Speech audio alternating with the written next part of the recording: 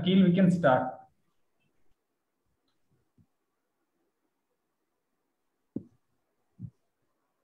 Good evening, everyone.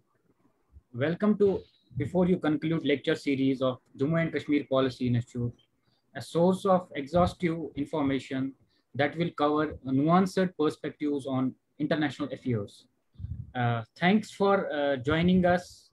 I'll be kicking things off before turning it to our Ms. Jigyasa, our facilitator for today's virtual event. We are really excited to have everyone here today for what we find to be a really interesting discussion on gender disparity in electoral politics of South Asia. Before we get started, I'll give a big background on Before You Conclude lecture series and introduce our speaker.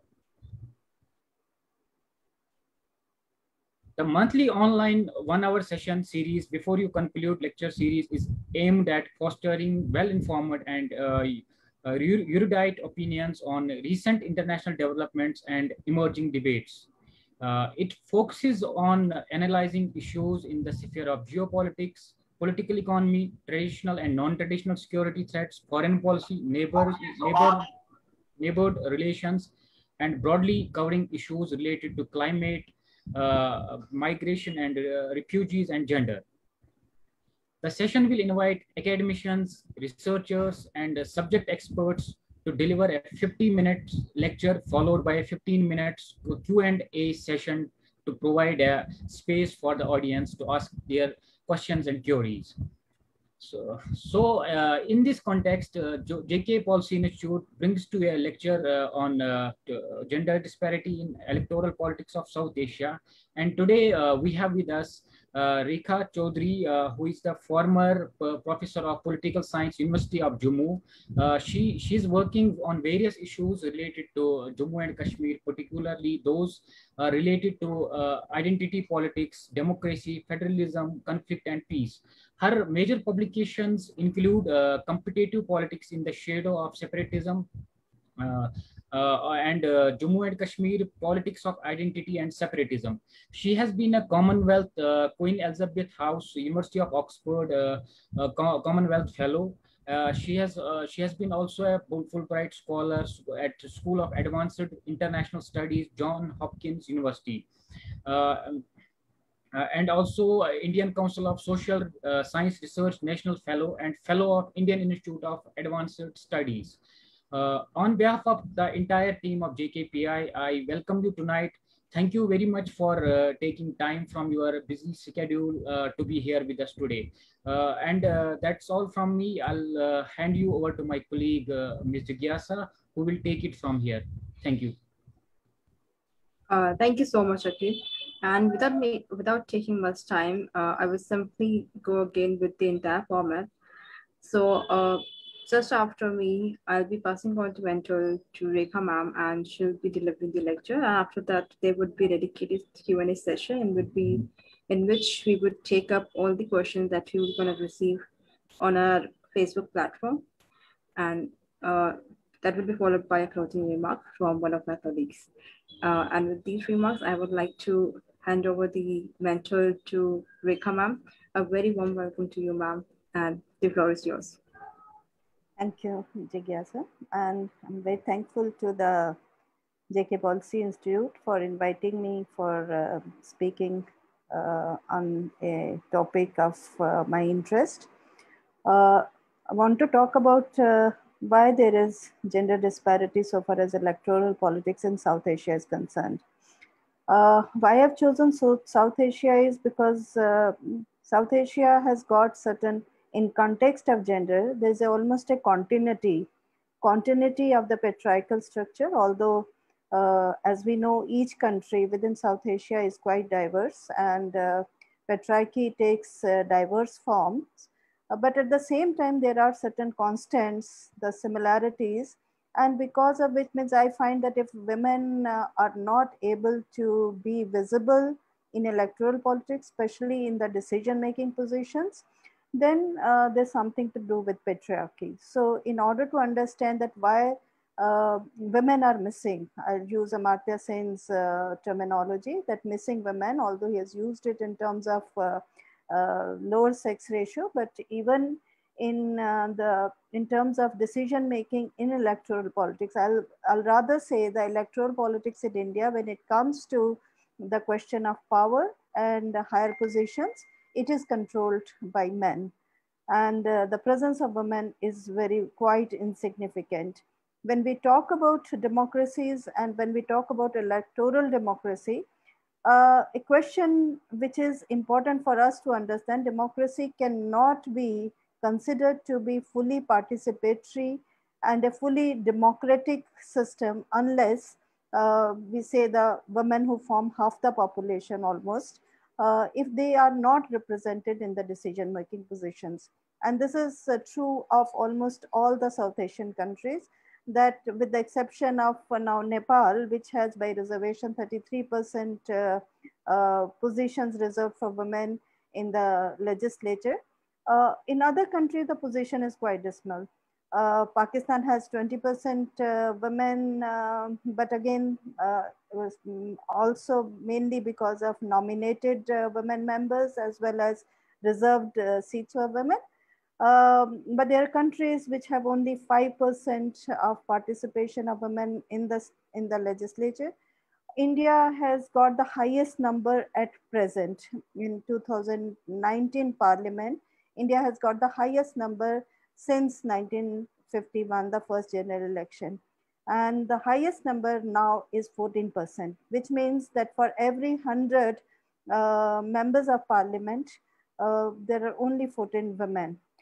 Which is a dismal position, and it's not, means when we are assessing democracy from various perspectives, then it becomes a very important element to assess it from this perspective also, that where are half the women, where are the missing women, why the women are missing when it comes to the lawmaking, highest positions of lawmaking. And the position in case of India, when we talk, the position is replicated, and the same is true for other federal systems as well.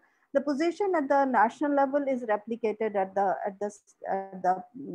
the local state level as well. So it's almost the similar position. It's a paradox also. Means when we come talk of women and electoral politics, it's a paradox. Paradox because when we talk about the developed democracies, for example, United States of America, United States of America is still waiting for the first women president. Means they will say that they were waiting for a first black president and first women president. They had a black president very recently, but they still have not got their first women president. Interestingly, South Asian countries, almost each one of them has, if most of them have had women as head of the states. This was there in Sri Lanka. This was there. This is there in Bangladesh. This has been there in Pakistan, in India. So it's a paradox that India did achieve what the best of the democracies could not achieve, having women as the head of the state. So, so this is a paradox that when South Asian countries, and many of them, they had no such inhibition, like in the Western countries, that you having a woman in those positions. There was no inhibition at all, and women have been very happily accepted as the heads of the state, as the ministers, as women in position of power. They have been accepted, and now this is the norm, that women can be the heads of the state. They can be as the prime ministers, as the presidents. So they can be there, but at the same time, having a woman head of the state does not translate into having women in the as a critical mass, where they would be represented in the lawmaking bodies and in the executive positions in the government, as ministers, in such critical numbers that they can be having their influence. so far as the issues of women are concerned, increasing the number of women. Means we can just talk about India and see what is the situation so far as women's representation and reservation for women at the parliament level is concerned. That reflects the context of patriarchy, in the sense that it's very interesting that when we had 33% reservation for women in the panchayats, this happened very silently. People were not aware. The political class in India was not aware that this is going to be such a radical step, that 33% of the seats will be given to women in the panchayats at all the three layers of the panchayat. So this was just introduced, and this has had a very I would say, and I'll be talking about it in details. This has had a very interesting outcome of the reservation for women in panchayats.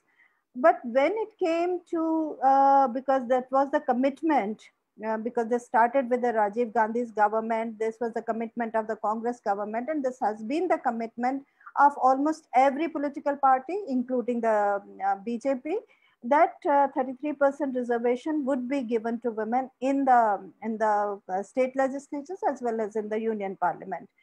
What has happened, that the bill has been introduced a number of times in the parliament. And every time, one thing which has come to be seen is that despite their ideological and political differences, the political parties have united on this issue, that they have stalled very successfully. They have stalled the reservation for women in the state legislature and union parliament. The reason is, means you can see how the patriarchy is operating. I see politics as a resource, as a very, very important resource. In case of South Asian countries, politics is a very important resource. And as it happens in patriarchy, means that is the way I define patriarchy. Patriarchy means which is a society in which there is a control of men, control over the resources and control over women. And means men control most of the resources, and men also control women, or women are under control. So, and I see politics as a very, very important resource, because politics is a means for a number of things. Politics is a means for holding political power. Politics is a means for holding important, significant positions. It's also a means for in case of India, people join politics for earning money. It's almost a career. It's the one of the most important resource within the South Asian countries. Not only in India, it's everywhere. It's an important resource. And the case of reservation, 33% reservation, and how it has been stalled by political parties across the board, that clearly reflects that how it firstly reflects that how the politics is in the control of men at this point of time. Means when we say that there are 86 men for every 14 women, for every 100 members of parliament in case of India. In case of Pakistan, there are 80 to 20. So in South Asian countries, we say that politics is first of all monopolized, controlled by men. So how do these 14 women or 20 women who are part of the legislature, how are they seen? They're just seen like, okay, they are there. They are there even as significant members. They are there, they assert their power. Some of them become very, very powerful. For example, Mrs. Indira Gandhi is still a role model of a leader, how a leader should behave. And she is seen as a most charismatic leader. And there are other women, for example, in Bangladesh or in Pakistan, Benazir Bhutto has been seen as a role model of a political leader.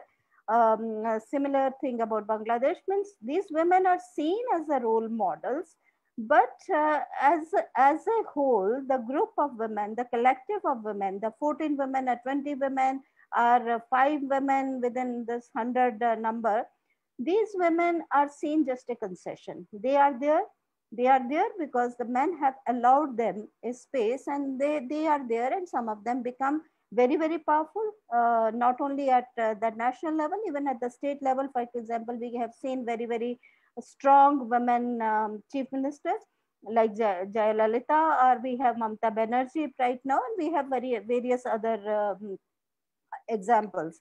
So these women, once they are in the position of power, they're seen as individuals. They are strong individuals. They are strong women leaders.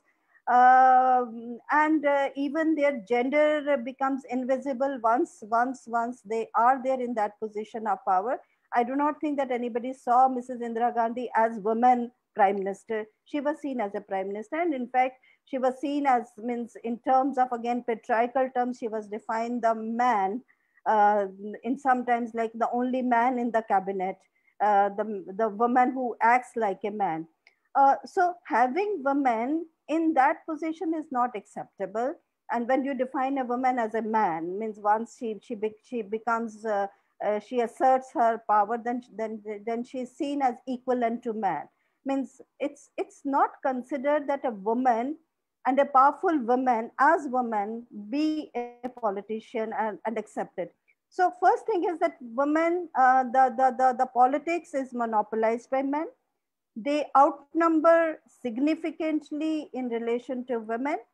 Then they let the women be there just because they're very small number. But when there is a possibility of women acquiring a critical mass, then they have very successfully, they have stalled the process of having them as and not and one has to go into this whole history of how many times this reservation bill has been introduced, how many excuses have been given by the political party. Then this is interesting that almost every political party has in the manifesto, and every time a manifesto is repeated, every time this provision is there, that the party will fight for 33% reservation, and 5 years come and go, and this never this never translates into reality.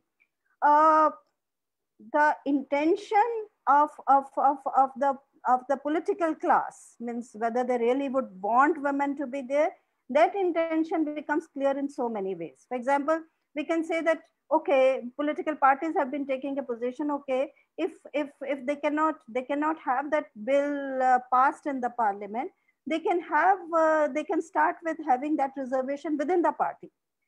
Within the party, some political parties like BJP would say like whether we will give 33% candidature to women, or some other parties would do that.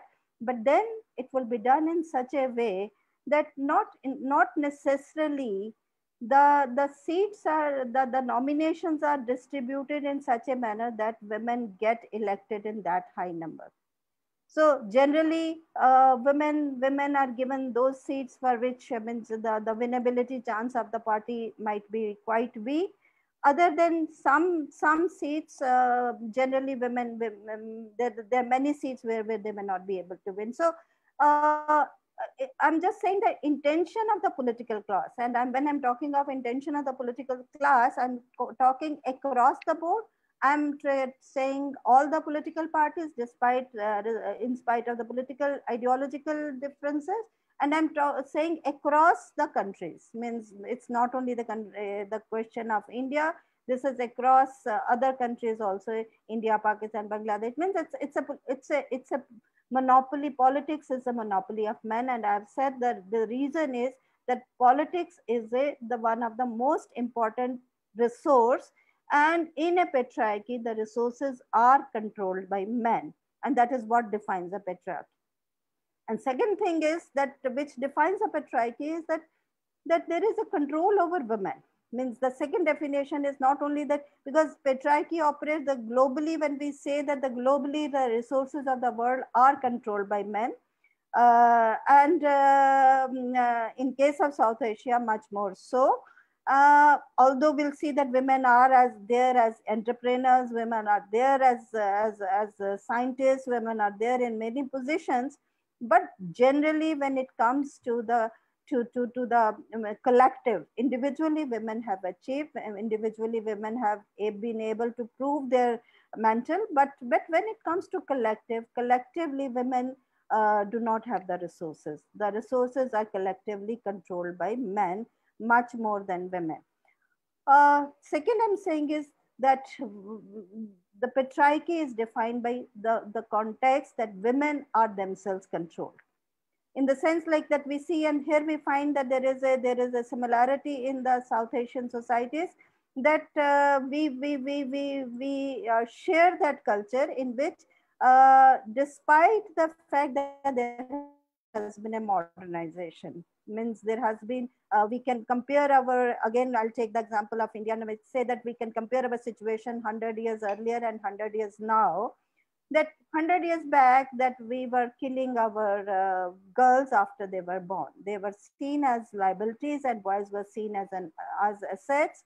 And 100 years later, we still see the girls as liability and the boys as asset. And we can just point to the sex ratio and see the decimal situation so far as sex ratio is concerned. And we see that we are killing the girl before she is born. So there is a modernization, there is a use of technology. We have become modernized. In fact, we say the patriarchy itself has been modernized. Women is still seen as a liability, and also culturally, irrespective of religious differences, irrespective of culture, irrespective of linguistic, ethnic differences, we see that women is seen to be something to be under control. And when women is under control, she is constantly, she is not an individual. Means again, we have all the countries over here which are democracies, which have got the written constitutions. Every constitution is talking about the rights. We are talking about universal rights. We are talking about the fundamental rights, the basic rights, the freedoms, the basic rights. Every country has those rights, and formally, constitutionally, women are given as many rights as men, and formally, constitutionally, there is no difference between men and women. But what still is the difference is that women, despite the rights that she has got by the constitution, women is still is not a citizen. Women means a citizen is a right-bearing citizen. By definition, a person is a citizen when the citizen enjoys the rights given to that person by the constitution, by the law. In case of South Asian countries, despite the law giving the rights to women, equal rights, women are still not the citizens, because to be citizen, it means first of all that they should be enjoying those rights equally, all the rights, the right of freedom, right of movement, right of controlling their body, controlling their fertility, controlling their choices, controlling their opinions. They do not have those things, because it's because we all know it. I do not need to explain it. It's very common knowledge in South Asia that legally and constitutionally, even if the rights are given, they do not get necessarily translated because of the social conditions. So because of this thing, we find that women are still not the citizens, and on the contrary, they are under the gaze, they are under control of so many kinds. Means the gaze is such an important concept to explain as to what happens in case of when it's a question of women enjoying any kind of right, because it's the gaze which is very invisible gaze, but women herself is conscious of that gaze all the time. Women is socialized into her limits and into her what she can or she cannot do, what she's expected, what is an essential woman. Means every woman is told this is the essence of being a woman, and if she is to be accepted, if she has to be approved by the society, then she has to be behaving within those limits. How does it happen is that, like, and again I do not need to explain, is that what is the meaning of control over women. Of course, in certain cases we find that even men are control. For example, the choice of marriage, I can say, even for men, the choice may not be for the individual, but we really know when it comes to women, whether she should be, what kind of education, whether she should be, whether she should be following a career after education, whether she should, when it comes becomes a case of choosing between family and career, when it comes to the two spouses, and in case of one of the spouses has to take care of the children, who has are these are the very urban middle class examples. But generally we know that how many controls operate upon women. And I said that in these controls do not come from anywhere outside. These are inculcated into the very personality of women. Means I'll just use a concept used by Foucault, the French philosopher. He says that domination becomes very easy if the subject of domination becomes the agent of her own domination. And in this case of exercising the social controls, we know that most of the subjugation of women becomes easier because women themselves become the agents of their own domination. They not only reproduce the structure of controls, but they are further reinforcing those controls, and in many ways. In such a situation where there is a situation of control over women, I like to introduce another concept, that is a gender division of roles. Means, and that again is something which happens across the countries in South Asia, that there is a gender division of roles. We say that because when we have a concept of an essential woman, a woman whose essence is to be a woman according to certain expected do's and don'ts. So uh, this essential woman has to behave according to the gender division of roles. And in that gender division of roles, one of the basic division is like the public space and the private space. Women's space, essential space, is not that women may not be doing things other than in the private space, but a sense by which women would be judged and approved is the private space, and the sense by which man would be judged and approved and his basic role is seen is in the public space. So this distinction, I say again, this distinction is again very much accepted, very much reinforced, and this is reproduced all the time. That women's space is the private space and men's space is the public space. How does it apply in politics? I'll just be talking about this in a moment. But right now we have to see that I just want to make it very clear that even if women may be educated, women may be taking up the jobs outside the private space, they might be in the public space, I said they would be approved and judged basically in terms to their essential roles where they are seen as women, that is in terms of their relationship with the family, whether they are good mothers, whether they're taking care of the family, doesn't matter whether they are doing jobs and the jobs which are in the public space, but their essence is to be within the private space. So I just give that example, simple example of how a 30-year-old man or woman may be judged. A man, if not having a job, 30-year-old man not having a job, is seen something lacking as a man, is not a man, because his basic essence is that he should be in the public space, should be earning, should be supporting the family, should be the basic earner. So he will be judged because he will not be judged whether he's married or he's not married. And a 30-year-old woman will be judged by this question whether she's married or she's not married, because again, whether she has job or she doesn't have a job, that doesn't matter. She might be, that is coincidence. But what is the essence of the thing is that she has to be successful so far as her essence in the private sphere is concerned.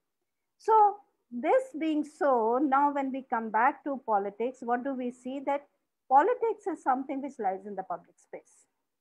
And I'll be coming back to this point in the end. But right now, I just wanted to make it clear as to why.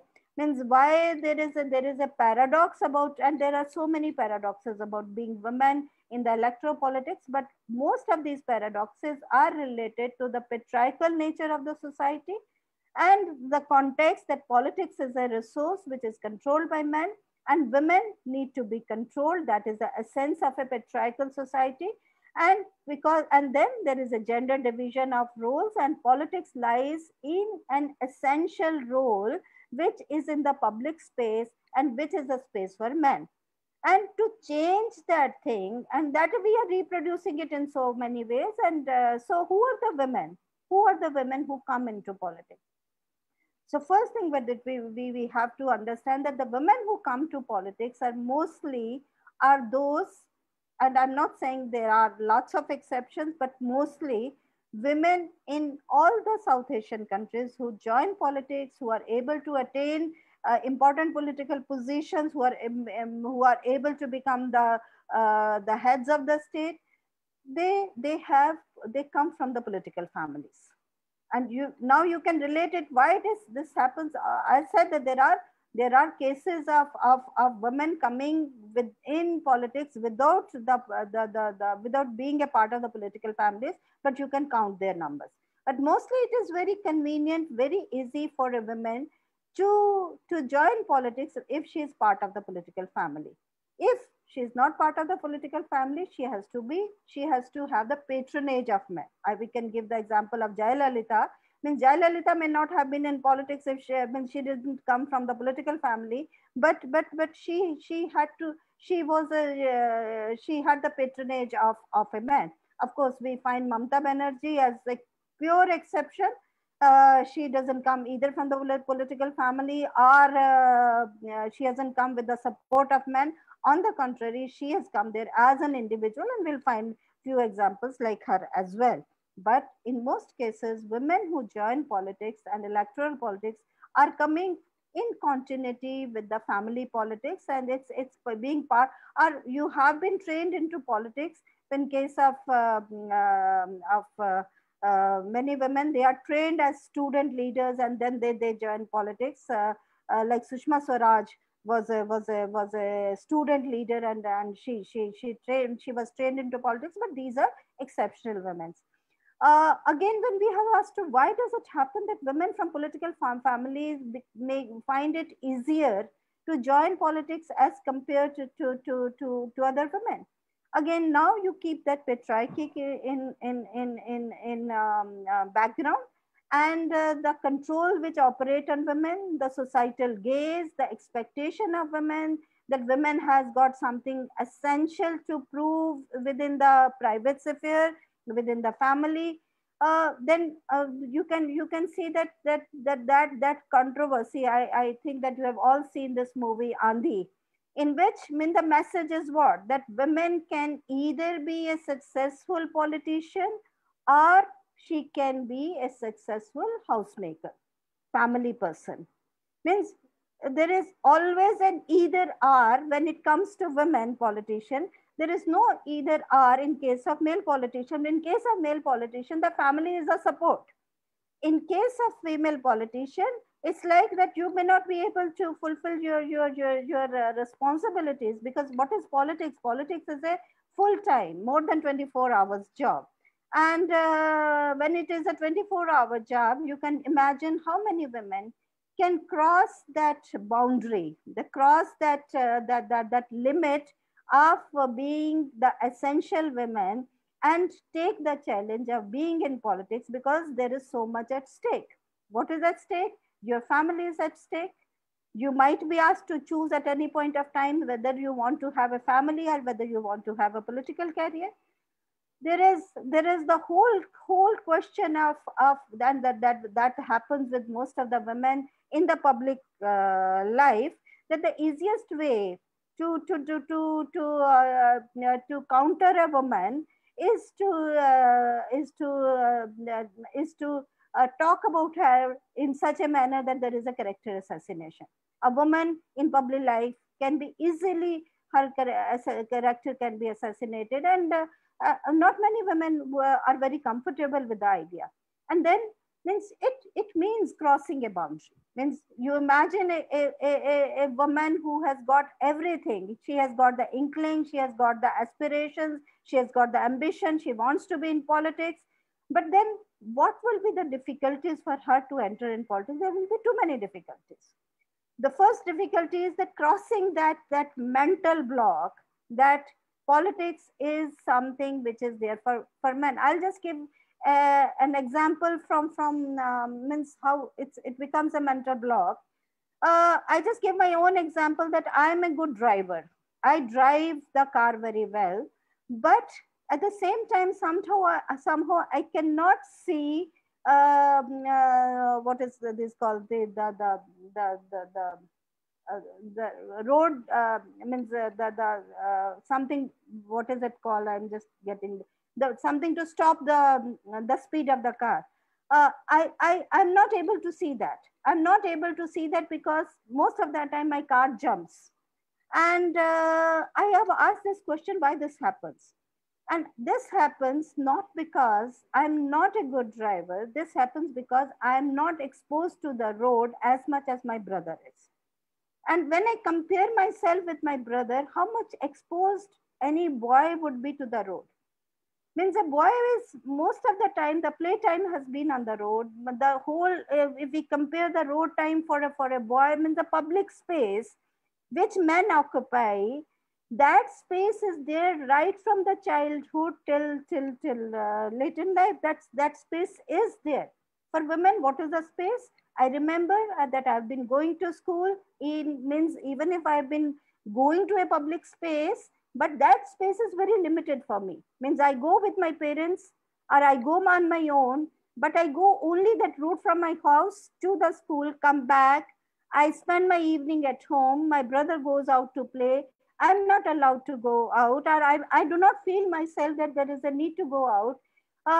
Means like it will be, because of all these things, my exposure to the road is less, and so that I cannot see the speed breakers. I wanted to say this is speed breaker I cannot see. My exposure to speed breaker is so little that I cannot see it, and then when I'm driving, I'm invariably jumping over the speed breakers, and somebody tells me, look here, there is going to be a speed breaker. So I feel that this is the same thing about politics. Politics is something, this is a public space. So when the question is asked, why are women not there? Women are not there because very few women show their interest in politics. If they show their interest in politics, they join political parties at some point of time, and you can say the parties have, every political party, and this is again a case across the countries in South Asia, every political party will have a women's wing. And you know how is a women's wing treated within a party? It's just an extension. It just exists. It's there because it is needed to be there, but it doesn't have any important, significant, crucial role to play in the party politics. So women are there in the party. Those women within the party also have to fight with so many challenges. They will not be allowed to go beyond a point. They are needed for campaigning, and mostly campaigning among the women voters. So when there is an election, and when you say that, okay, we want to woo the women voters, so you look for the women leaders, and they will be there. They would be there, but when it comes to the crucial positions within the party, a women may not find that space, and women may not have the time. Women may not have that kind of means the resources which were required to be successful in politics. Women may be lacking the resource. What are the resources? You need money. You need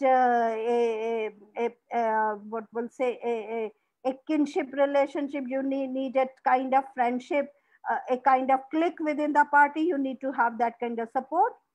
And you know, most of these support bases are there because of there is a men's club, and women cannot join that. And even supposing a woman joins it, and what happens then? She becomes somebody's friend, and then there is a character issue. Then she has to defend herself within the home. then she may not be able to come and be part of the politicking which takes place at late hours. So there are so many problems in which women may not be able to spend that much of energy, or they do not have the resources to fulfill their ambitions within the party. But even then, some women are able to do that. We find every political parties have very committed women who have been very well-known women. But when it comes to a point, beyond that point, they cannot rise. They do not rise within the parties when it comes to any crucial position. You can take the example of All India Congress Committee or Congress Working Committee and just see that how many women are there. Or you can take the example of Communist Party of CPIM, a very important party in which we see Brinda Karat is the face of women face of that party. But then you see that who else? How many women are there who are there within, so far when it comes to the crucial decision making positions within the party? So not many women are there, and they are not allowed the space. So problem lies with the party. Problem lies with this thing that because in this situation in which we are, that, and this is another paradox. We find women in so many spaces. We find women when it comes to any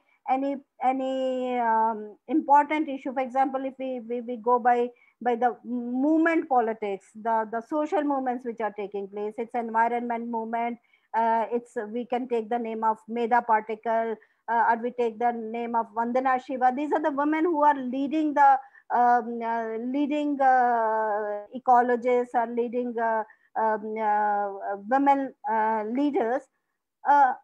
And we also know that when it comes to any protest politics, any organized protests or unorganized spontaneous protests, we find women are there. Women face is there. But when it comes to the electoral politics does not find so many ways by which to keep the women away. So as women, they are voters. So they have their importance as voters because they are a number. But beyond that, being voter, women as a constituency has not evolved in India.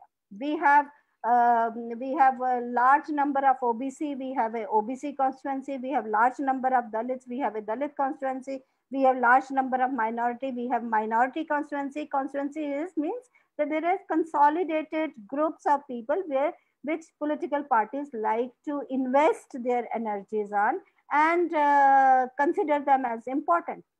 There is no such thing as women's constituency. Although we find that, for example, in the latest election which took place in West Bengal state election, we heard that women's vote did make a significant difference to the way the result was announced. So women may be there, may be effective, but women are not seen as a significant constituency. So there is no gender issue. Means since women are not a constituency, the gender issues are not visible issues. And we see that we have seen this thing, and I'll just take up two more examples and then I finish the talk. Just quickly, I want to say that when women are not there, what happens is that many issues concerning women just go missing from the agenda. This has been seen in the panchayat institutions, that wherever there are greater number of women and women have been effective, their women have been seen to be bringing issues. For example, simple issue of availability of drinking water. Means wherever there were women in the panchayats, they paid more attention on the availability of the drinking water because women have been directly linked with that. So in their absence, because men had nothing to do with that important issue was not visible.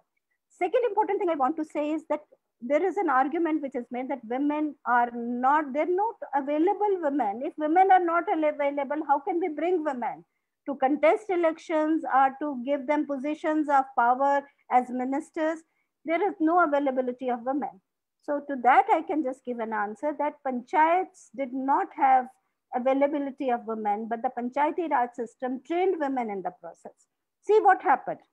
It happened that initially, because women were controlling, men were controlling politics, so women were brought in as proxy candidates in many cases. And we know this is still institutionalized in many parts of the country where there is a pati panch. That is a woman who has been elected, but then the pati who is actually exercising power.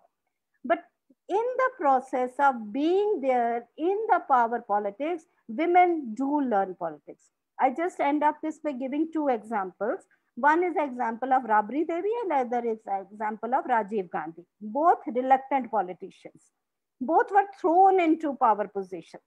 Rajiv Gandhi was reluctant. He was very happy being a pilot, but he was thrown into politics. He was not trained at all. He got training in the process. Rabri Devi similarly was a very reluctant politician. She was very happy mothering her kids and then being in the kitchen, but she was thrown into politics, made the chief minister. And the transformation in a person like Rabri Devi also 10 years later, the kind of confidence that she got to speak, to articulate the issue. So this happens is that when you throw somebody, it's like swimming. It's you have to throw them into politics. And in any case, we have seen that women do not lack capability of being political leaders. They have the capability, but they do not have the opportunity. And the challenge is very, very, very big. The challenge is not only how to fight this male monopoly over politics, but also how to go beyond the social gaze, the social surveillance, social taboos which stop women. So the challenge is big, but we have to have women, because and the last thing I'd say, that there's a question which is asked: why should women be in politics? And very different answers given. Somebody says women should be in politics because they will clean politics. I do not think women are in a position to clean politics, because politics monopolized men is created a culture which is a culture of dominant culture which is there. So when women will join, so they will not be able to clean the politics. They will be themselves transformed into whatever the culture is. And that's what we see. Women are not different when it comes to behaving in politics as compared to men. So why should women be there? My only answer is women should be there because it's the only thing which will justify a democracy. If you do not have women in the decision-making position, you cannot justify democracy. Then we'll say that half the population is not represented over there. Thank you very much. Thank you so much, ma'am, for this extensive lecture. And I must say, you have brought so many different perspectives, and not just focusing on India, but the entire South Asia. So from beginning from the upbringing of women to the social cultural barrier that actually enforces her to be in a particular shell, and then bringing in different concepts starting from Amartya Sen to Foucault. It has given us a very comprehensive picture. And now, without taking much of the time, I would like to pass on the mantle to our director, Sohini, who will be taking up the reflection and the Q&A session. Sohini, please. Thank you so much, Jigyasa. Thank you so much, Rekha ma'am. Listening to you was, and the scope of the lecture was almost as if you've covered an entire book in just a small span of time, and only experts like you are able to do that, and that too in such an agile way, almost like, you know, sharing instances and stories and cases.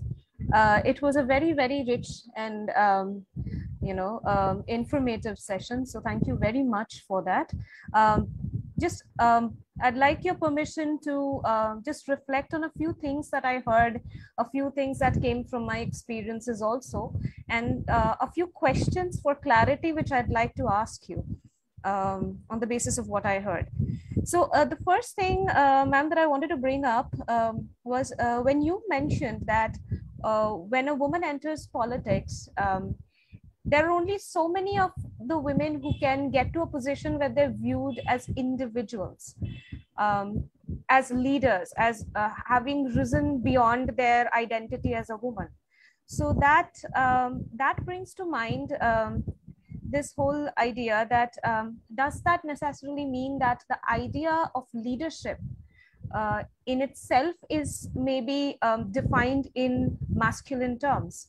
I mean, when we look at culture, we all know that the mother figure has a certain element, a certain amount of authority. But again, a mother's role is not seen as a leadership role and is often seen as a nurturing and supportive role. And if we look at the gender differences and the gender roles that are assigned to the mother and the father, or the man and the woman, in those terms, based on, to a certain extent, on biology and to a certain extent on, obviously, social constructs, it is interesting to probably reflect over how leadership features in our cultural narrative, and whether or not there is even any gender inclusive dimension to reimagining leadership. Will that by any chance proceed to maybe redefine how what we know and understand as political leadership?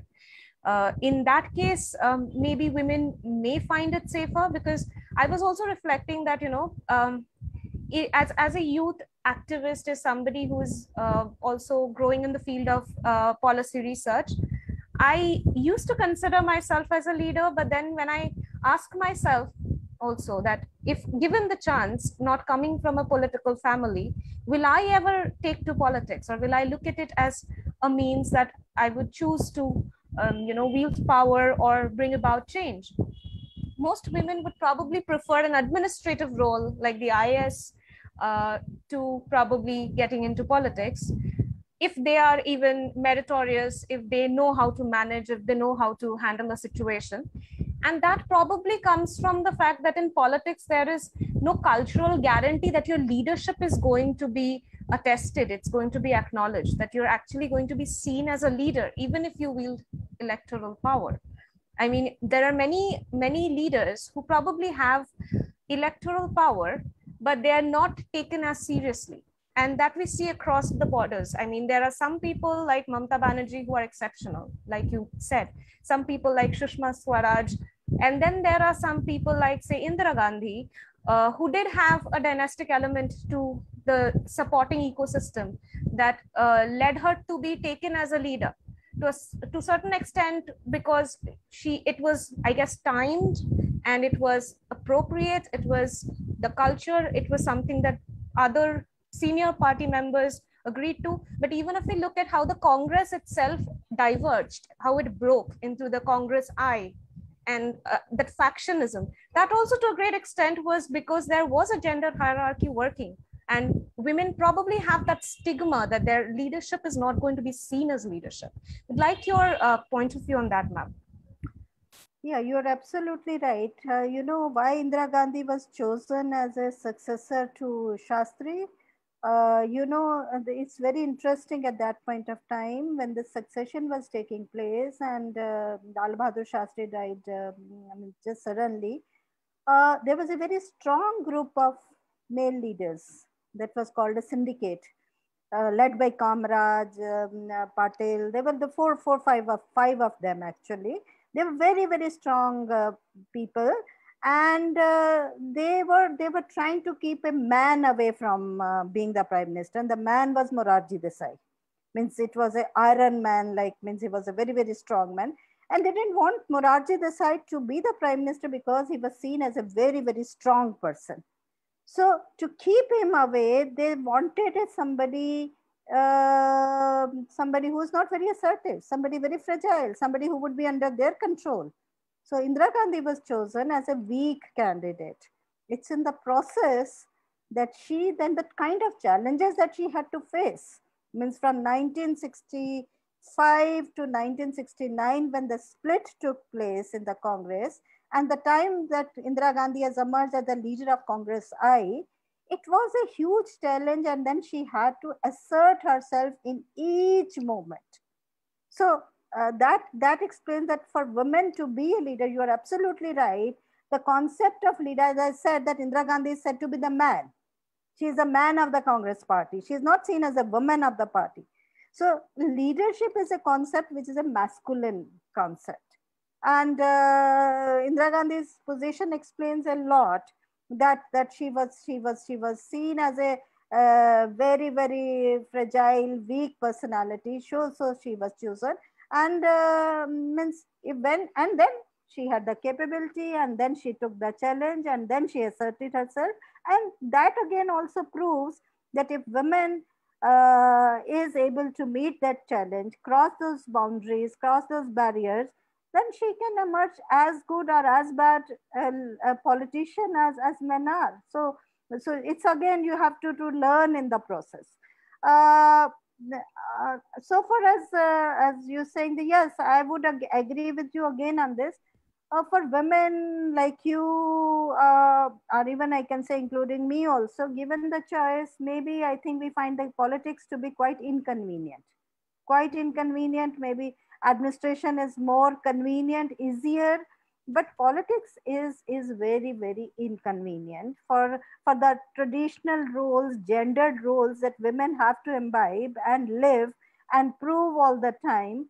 In that context, politics is very, very inconvenient, and one should say that the women who are there are really are facing all those challenges, and we must appreciate the kind of challenge they are facing. But certainly, it's as of now, it is a masculine concept, leadership.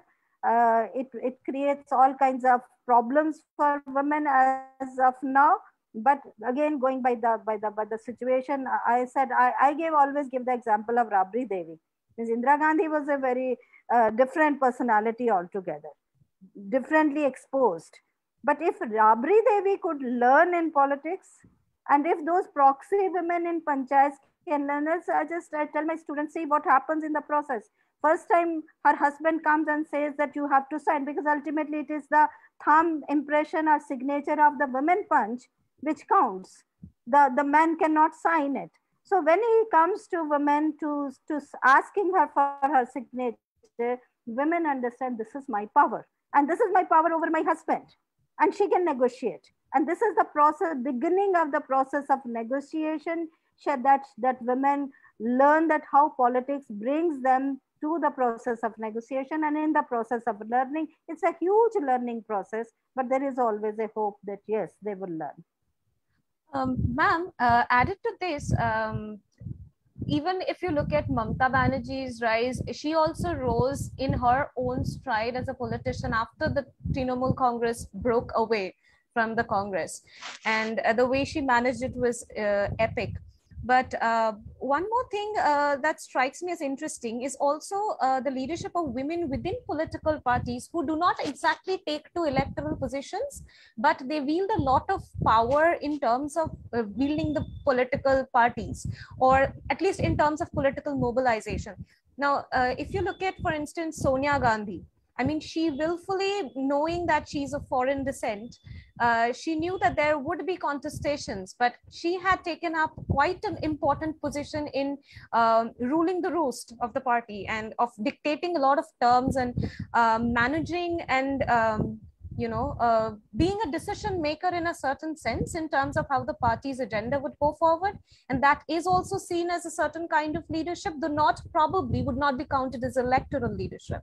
And interestingly, I mean, I remember when studying history, I see these patterns repeated in our Indian history, because if you look at Nur Jahan during the Mughal period, she was also of foreign descent and someone who was from an aristocratic family, but was not exactly welcome into the household of the emperor as someone who could rule the roost, but she did, not just the Zanana, but also the entire empire from behind the veil. So my second question to you would be that when we look at women's political participation or active role in actually negotiating terms, actually influencing agenda, do you think that it is necessarily through only electoral participation that they're able to do that? Or maybe people like Sonia Gandhi and maybe other women within parties who are not perhaps highlighted, who do not actually seek the limelight or take the limelight for whatever reasons, they also have much of a say in setting the terms and the agenda. because how a party's manifesto, like you mentioned, that most of the gender inclusive discussions in manifestos and in manifesto promises are often not there because there are not many women setting those terms. But what if there are more politically active and important women who are knowing how to negotiate terms from behind the veil? And even if for whatever structural inequality and cultural reasons, they do not come to the front, does that necessarily mean that we cannot, that we have to say that there is less political participation of women in leadership in the political process? Your comments on that? I would say that doesn't make any difference because Sonia Gandhi is also an exception, as Noor Jahan would have been. Means again, behind the scene, women who are powerful, there are very few women. And again, you can see that why Sonia Gandhi is powerful, was powerful, and why, because again, this has to do something, again, patriarchal, gendered context of Congress politics. Means the politics which is coming, traveling from Mrs. Gandhi to Rajiv Gandhi not being there, then she being his wife, and then the whole context of the Congress depending on the legacy of this family. So Sonia Gandhi is an exceptional woman, although again I'll say that she has proved her individual leadership, and it's not only that she proved, she actually was able to overcome the challenge of, as you said, that she is a foreigner, and that was the major challenge. And she was been seen as a leader in her own right. But that doesn't make any difference because Sonia Gandhi is one and exceptional person behind the scene. If there were more women behind the scene, maybe we could have analyzed that case. But still, I would feel like, as a person who teaches who is a student of political science and believes in democracy, I would see that I would prefer women to be there in the center of anything which is happening rather than behind the back. And ma'am, one last question I have is, we know that a lot of people talk about reservation of women in politics, as much as that is extremely important. But do you think that the reservation of women in politics makes the women somewhat vulnerable to this idea of being pawns or puppets in the hands of men who use their political participation as a support element to only garner their own power? Because one thing which is still noted, and in grassroots politics all the more, is that if you go and ask how many women are contesting a general seat at an equal level of competition because of merit, because of their background, you would seldom find any. I mean, women also choose to take the easy route of just taking the reserved seats, and beyond the reserved seats, you wouldn't see women contesting on an equal footing with men. So if we even talk about a gender parity within the electoral process, how far are we from that space? And despite whatever privileges we are given in terms of reservation, though I would hardly call it a privilege, but where do you see this narrative turning over time? Do you see there's a scope that maybe women one day would also equally contest the general seats and not just go for the reserved seats? Will they have the power? Will they have the scope? Or is that even or how far is India from that even imagined possibility? It's, I think, whole of South Asia would have the same problem. And I think your question itself has an answer. You said that women are still not able to contest on generally. You say they do not contest. I say they do not have the choice.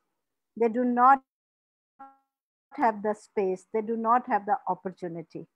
So it's, if the women are not able to contest in the general seat, which means that they need reserved seats. And if they want to contest, then the whole scenario, the challenges within the party, challenges within the society, challenges in the means it's a huge challenge. So to means the first minimum, and it is minimum. A reservation is a minimum. It's not the ultimate solution. It's a minimum is required that let the women be there, and only then they will be. You know what is happening right now? The women who are there are not bringing means they are not able to be there for all the time. Are they not able to sustain themselves? Many of them. Also, they are not able to use their position to bring more women. Means we can ask this question: how many women has Sonia Gandhi brought in Congress? How many women has Mahbuba Mufti brought in PDP? How many women has did Indira Gandhi bring in Congress?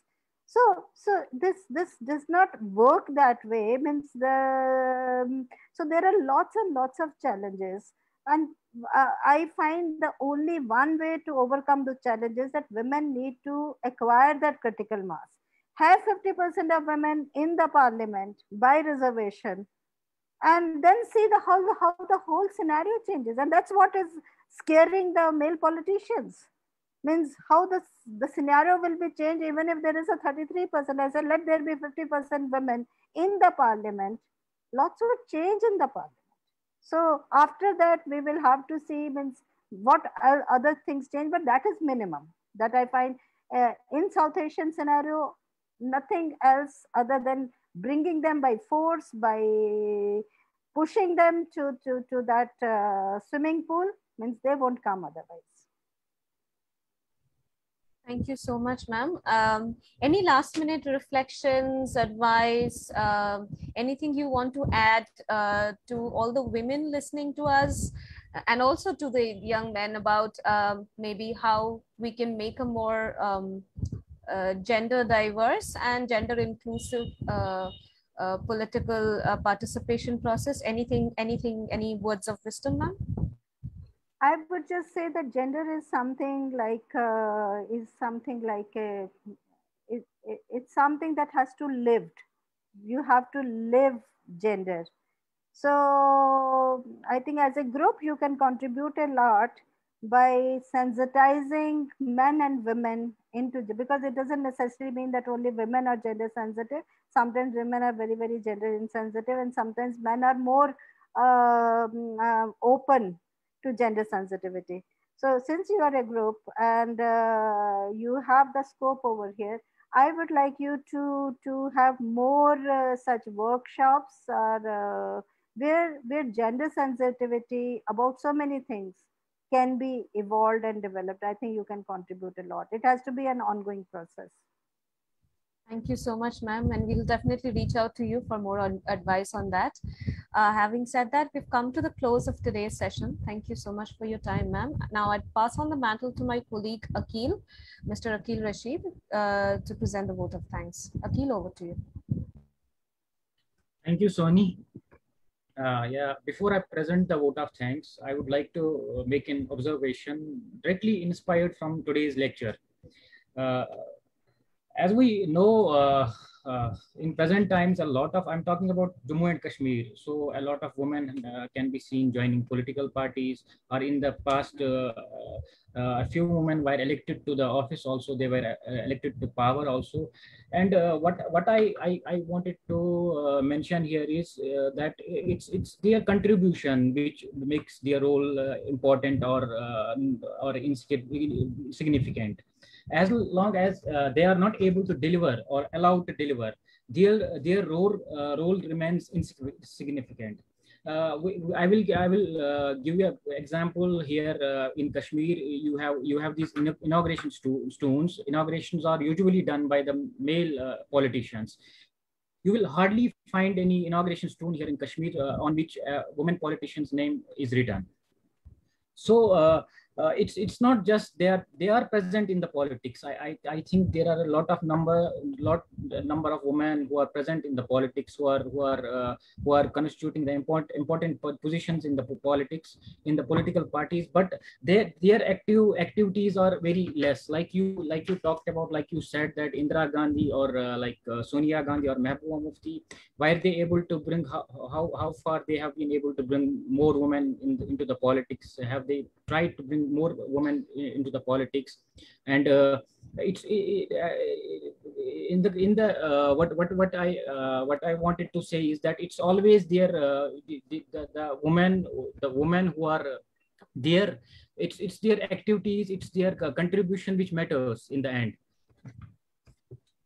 So with that, I would like to present a vote of thanks. And before that, like I said, we can pick many interesting facts from today's lecture on gender disparity in electoral politics of South Asia. But I would like to mention a few that stood out from the rest. One is politics is controlled and monopolized by men, and second, women are still seen as liability and men as assets. I think these are the facts that need to be seriously pondered if the gender disparity in politics is to be addressed. So with that, on behalf of the Jkpi and on my own behalf, I would like to thank Rekha Chaudhary for delivering a very powerful, very evocative, very insightful lecture on gender disparity in electoral politics of South Asia. We look forward to more such lectures that can further address the issue that's hardly discussed in social and political circles. That's all for today. Before you conclude lecture series, thank you and good evening. Thank you.